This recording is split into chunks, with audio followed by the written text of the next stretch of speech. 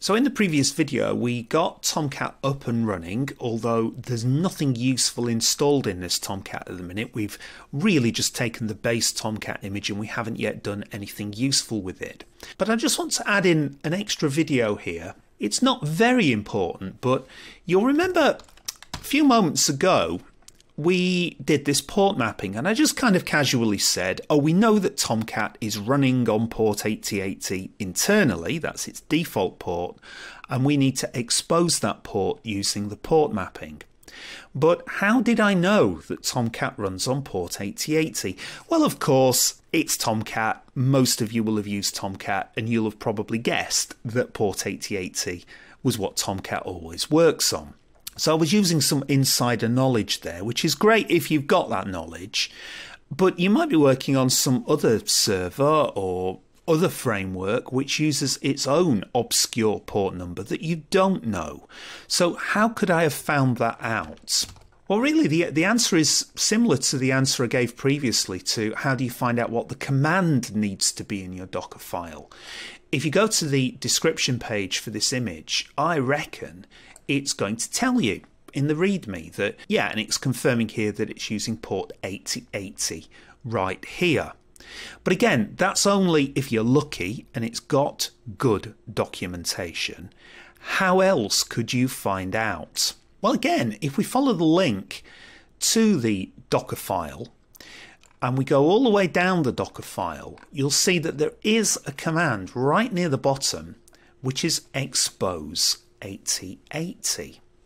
Now this is a really odd Docker command because I can tell you it doesn't do anything. Which seems odd. It looks like it is, it is doing something really important. But the expose command is actually there purely for documentation purposes. The idea is if you're writing an image and you know that the software inside that image is running on a particular port internally, then as a courtesy you're expected to provide this expose command. And that's so that users of this image can look at this and they can see, right, port 8080 is obviously being exposed by the software in this container, therefore I need to know about it. I need it for the port mapping, for example. I'm going to confirm that by going to the Docker file reference manual online, and if I do a Control F and just search for expose.